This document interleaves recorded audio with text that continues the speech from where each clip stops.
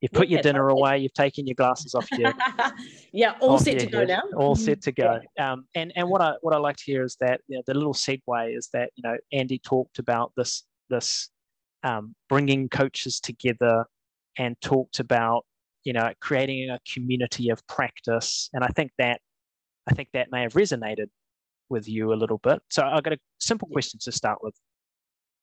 As a participant on Coaching for Impact, what had the biggest impact on your coaching? What really stood out for you?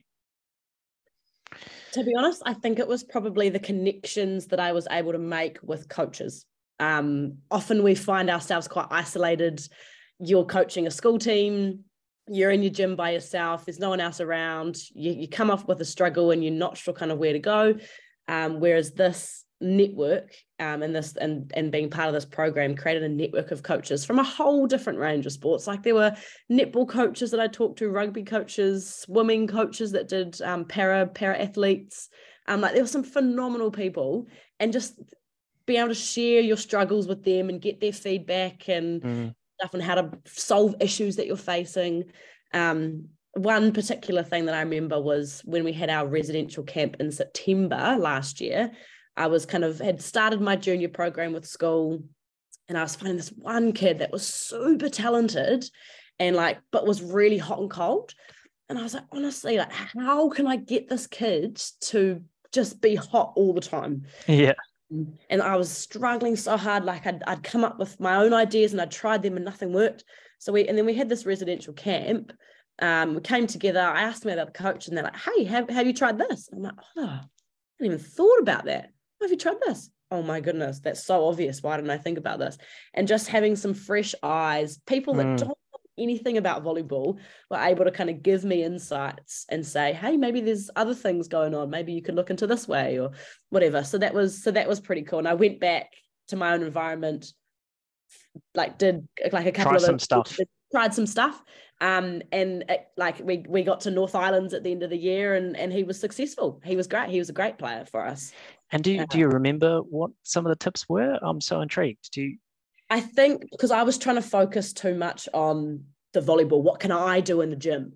But they were like, hey, okay. What's going on at home?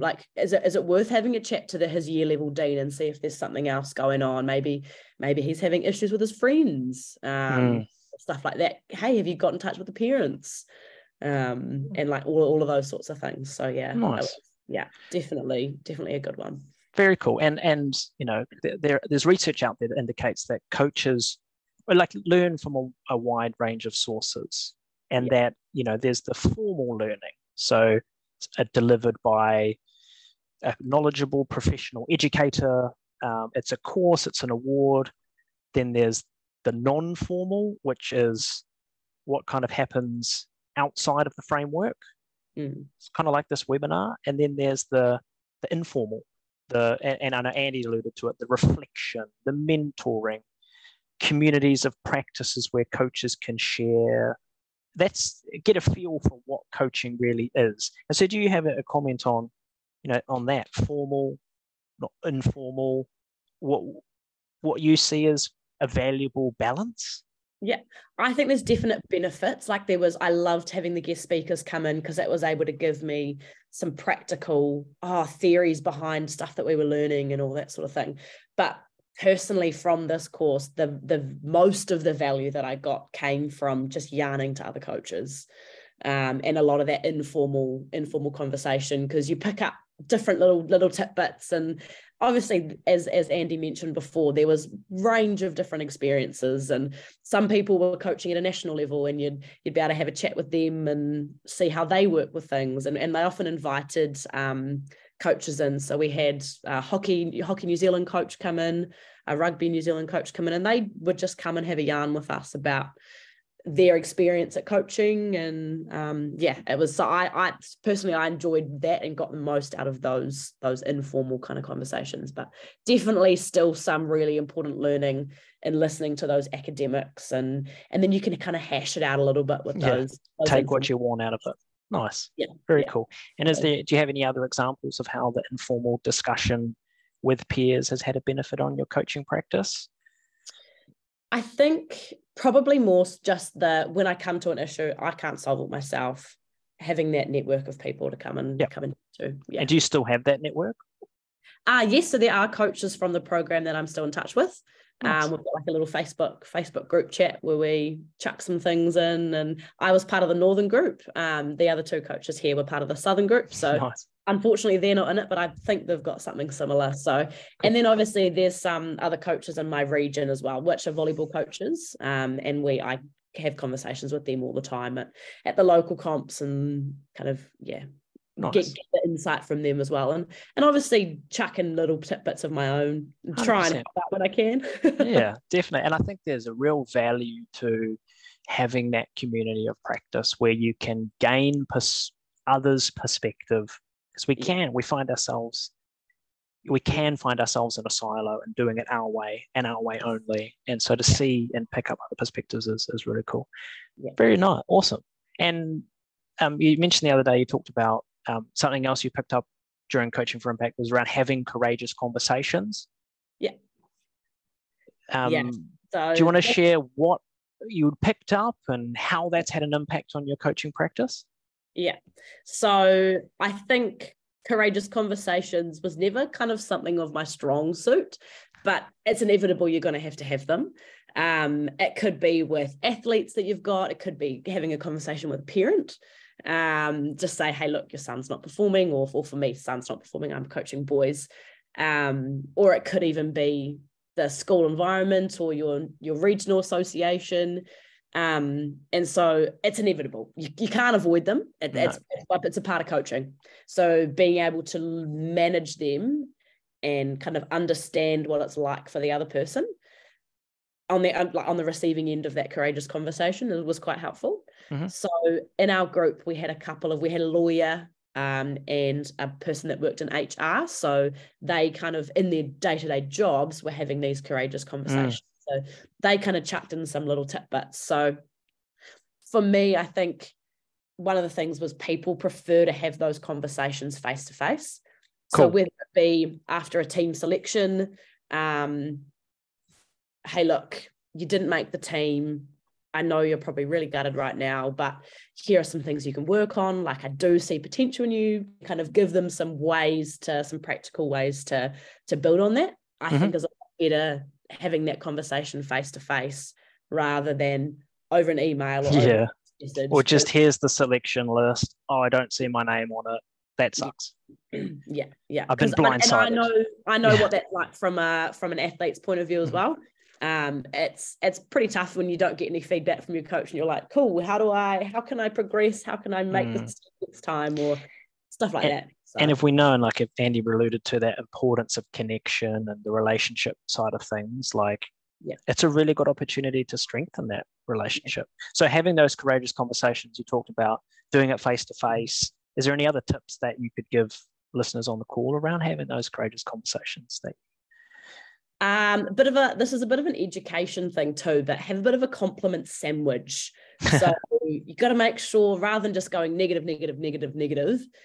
start with the positives. Like, so, hey, I really love how you're committed.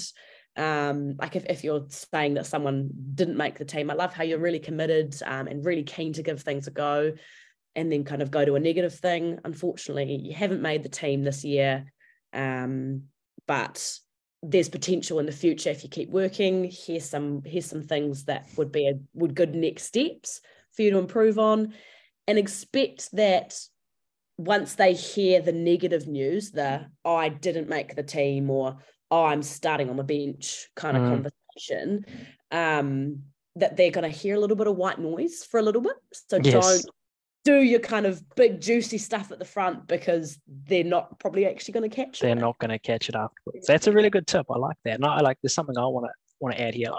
Because same thing, courageous conversations. I have it with players, with parents, and so forth all the time. And I like to talk to the values of the team. And I like to talk to players' actions and behaviors as opposed to singling out the person or the player.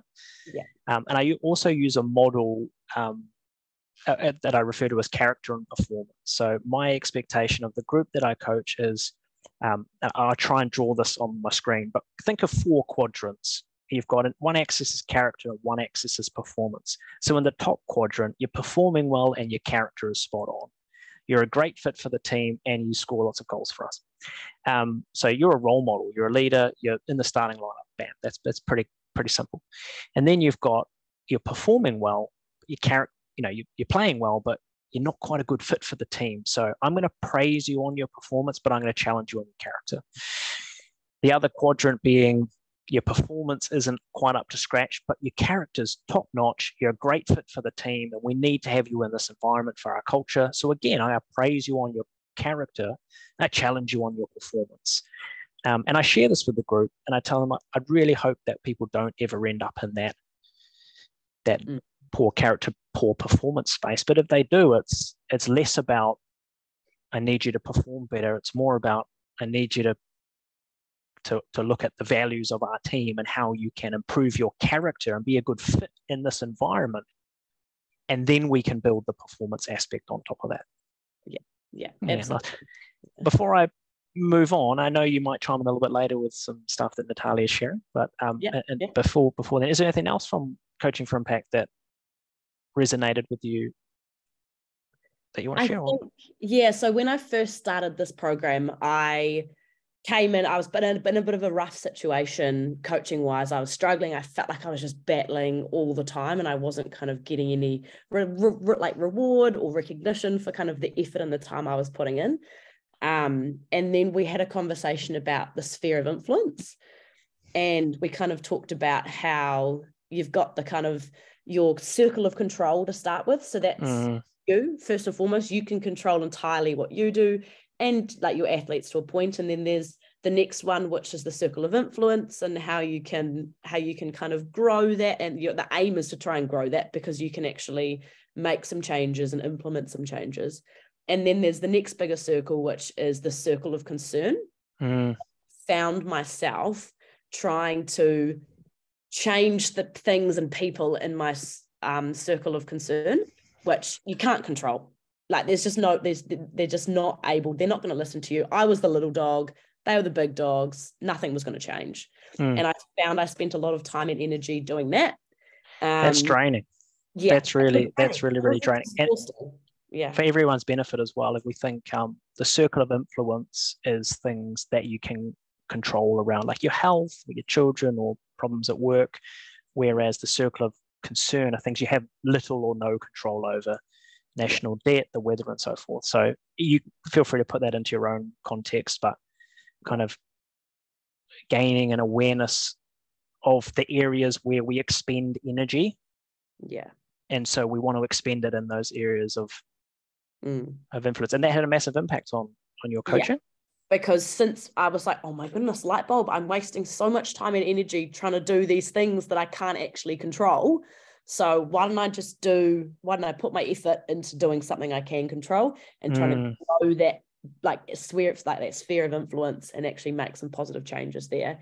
And since then, I think I've started to slowly, like it's hard going still, trying to slowly grow that circle of influence and make positive changes in my environment. So yeah. Very, very cool. Nice. And if anyone, I forget his name, the guy who the 7 habits of someone, Covey or something, and I could share that after the call, but that little piece around sphere of influence is a good conversation to have, and I can share a YouTube link, and then there's probably another YouTube link that's by a guy that I'll share that's quite funny, but relates to this really nicely about what we worry about, and we spend energy on things we really can't control, and you see it a lot in coaching, which is cool. Hey, thank you for your time, Brieana. No doubt we'll hear from you a little bit later in the call potentially.